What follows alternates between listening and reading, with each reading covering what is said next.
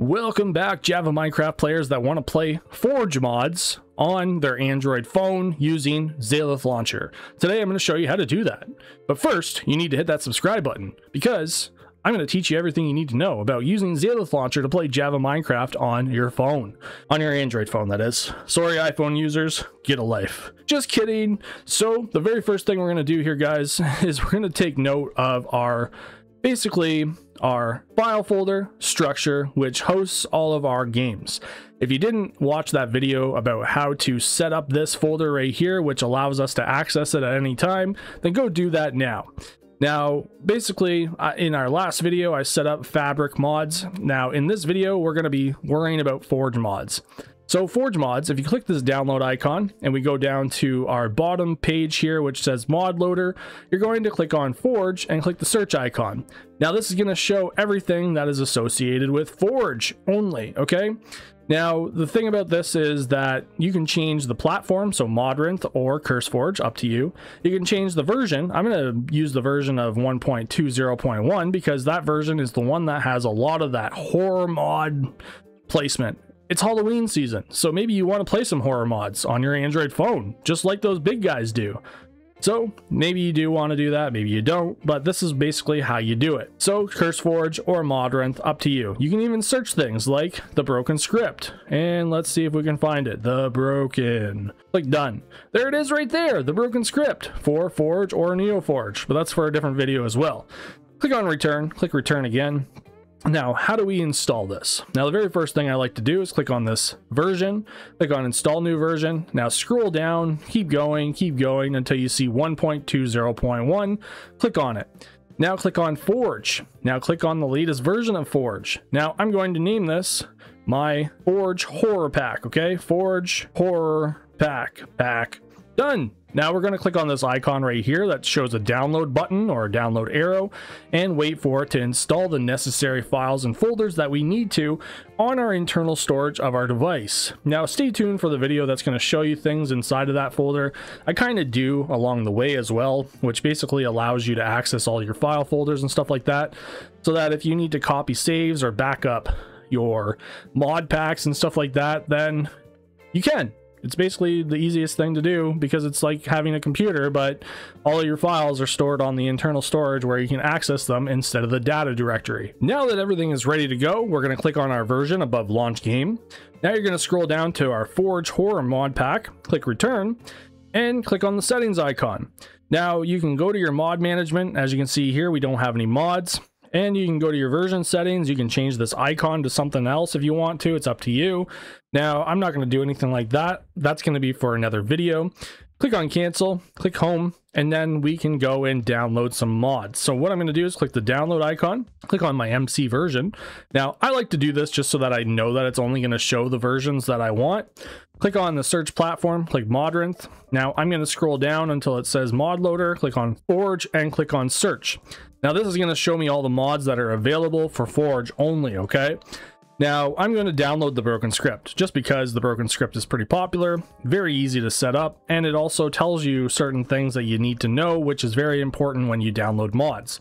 Click done. Now let's click on the broken script, okay? Now it's going to allow us to select between NeoForge or Forge. Green tells you, hey, you have Forge currently installed. This is what the pack is going to be for your mod. So make sure you click on that, click on the latest version, click confirm. Now, for whatever reason, this doesn't tell us that we need dependencies. Now, the reason why I'm telling you this is because I'm going to go in and I'm going to click on launch game. I'm going to show you the crash that's going to happen. Not all mods tell you all the dependencies that you need for the mods to work. But we have our Forge loader, which will tell us what is going to happen. Is basically it's going to say, hey, you're missing something. It's not going to be straightforward, but you will start understanding how to read things if you pay attention to certain things like this. As you can see here, JavaLang class def found error. That means that there's no class found that is required for us, which is this geo entity for Gecko library. And this is the Gecko library. And what does that mean? Well, some people might be like, I have no idea what you just said. Basically, it's saying, hey, there's no class called GeoEntity. This is the library that we need that requires us to actually look for that class called GeoEntity. So how do I know that? Well, that's because I'm a Java developer and I kind of understand how to read things. So let's go back into Zalith Launcher, and we're going to click on the download icon again, and we're going to search for Gecko. So Gecko. And there it is right there, the Gecko library. Now click on that, and wow, it's going to scroll all the way down until we see the green icon, and click on the latest version as of today and click confirm. Click return, return, and now we can click on launch game. Now, some mods will actually tell you, hey, you need this dependency or this library, and I'm going to show you an example of that in a few seconds. I just want to show you that we can get this mod loading now because we downloaded that Gecko library. And here we go. He is no more. And yes, that means that we are inside of the mod. And as you can see here, if we go into mods, we click on the broken script, you can configure it if you have any configurations, but this one doesn't have a configuration file.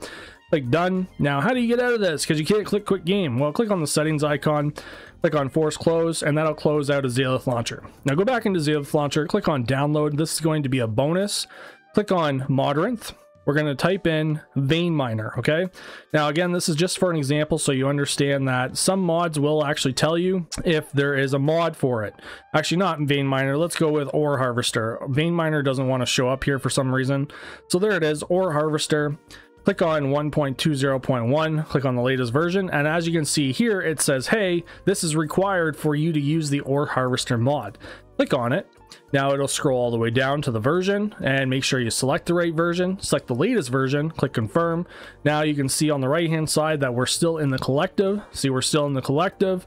Now we're back in the Ore Harvester. Now we can download the latest version of the Ore Harvester. Click on download, click confirm, click return, click launch game, and then you're going to be on your way to using the Ore Harvester mod while using the broken script in your Forge mod pack that you just created, because technically you just created a mod pack which you can share with your friends. But subscribe to the channel because I'm going to have a video about how you can do that, because it's very easy if you set up Minecraft Java Edition on your phone properly, like I showed you how to in this playlist.